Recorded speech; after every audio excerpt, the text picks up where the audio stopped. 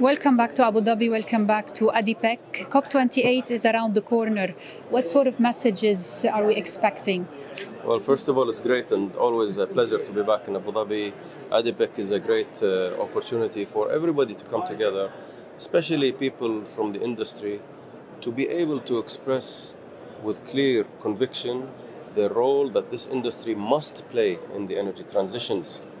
And when I say energy transitions, it is plural, because we really believe that every country, every people have their own pathway to become involved in the energy transition and get to a cleaner and carbon-free world. This is our motto in OPEC. We call it energy transitions, not energy transition.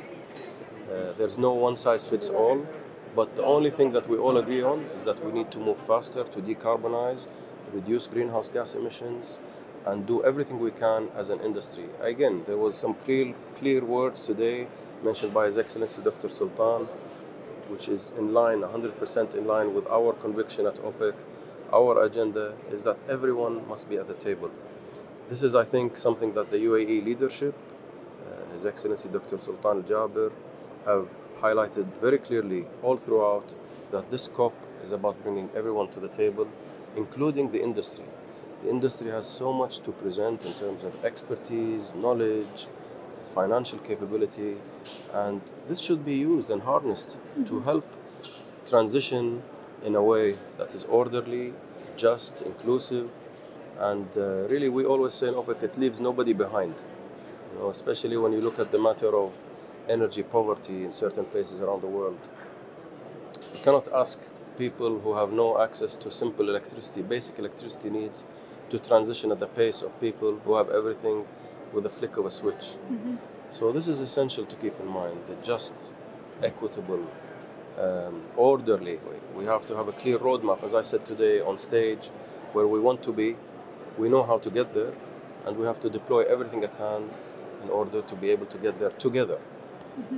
And now technology plays a big role. It needs to be accessible, needs to be less costly, especially for these countries. Tell me more about the role of technology now in this energy transition and the new landscape of the energy. Well, absolutely right. The technology is a critical success factor for energy transitions. For the oil and gas industry, we talk about CCUS, CCS, direct air capture, carbon dioxide removal, methane emissions, reduction of flaring, hydrogen, in addition to continuing to develop the investments needed in renewables. And I think we don't need to look very far away. We are in Abu Dhabi.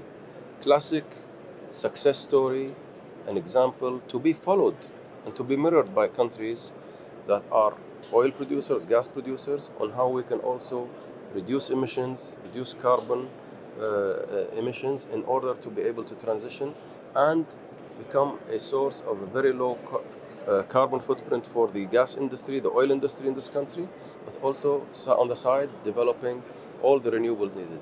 At OPEC, we always say that the world will need all forms of energy, and it's not either or, it's and. And the whole objective is to meet the Paris Agreement goals, which is to reduce emissions, not to replace one energy with another form of energy. So absolutely, we believe that technology will be the critical success factor in order to take us forward in this.